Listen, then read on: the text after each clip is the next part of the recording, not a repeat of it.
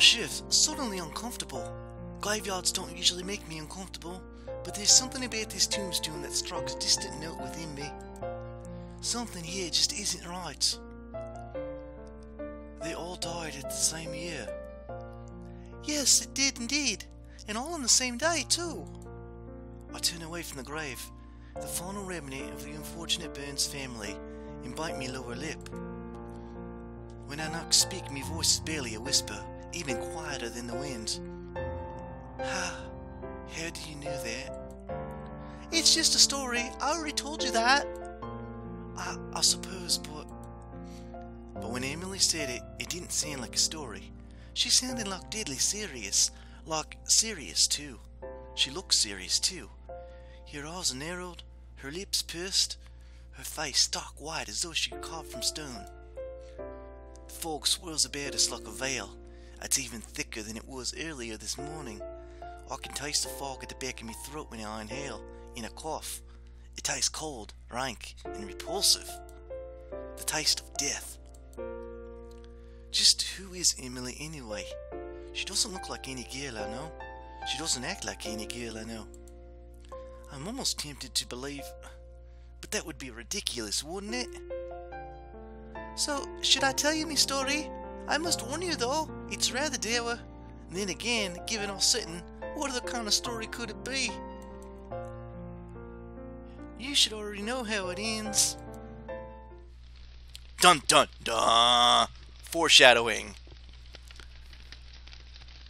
Emmeline Burns, born in 1836 to Philip and Perdita Burns, led a charmed life. Wait, hold on, let me get the accent back in. Her family was rather well-to-do, her grandfather being a lawyer, her father a banker, and she grew up in a large house with 5 bedrooms in the outskirts of Barby.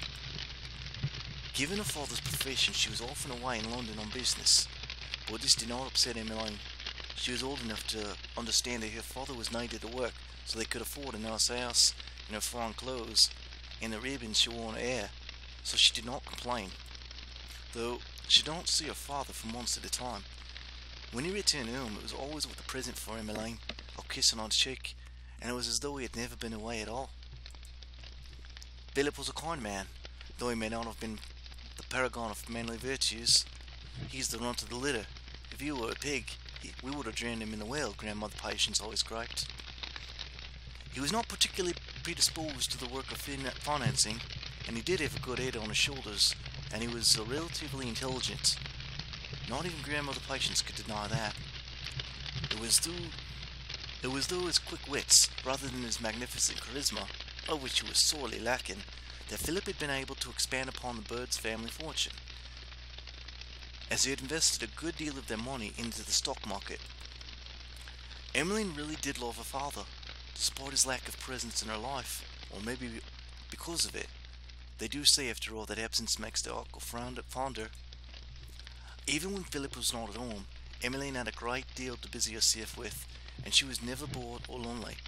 She'd help her mother with the embroidery, or exchange idle gossip with the servants, or go for long walks about the countryside, eating blackberries from the hedgerows, and snagging her dress in the brambles.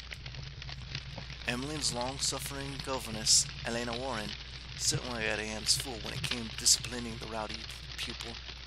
Though Emmeline was not intelligent, she had been born with the disposition of a sea captain or a polar explorer, and she was physically incapable of sitting still for 5 minutes at a time. That is, unless she was with Cornelia Linton.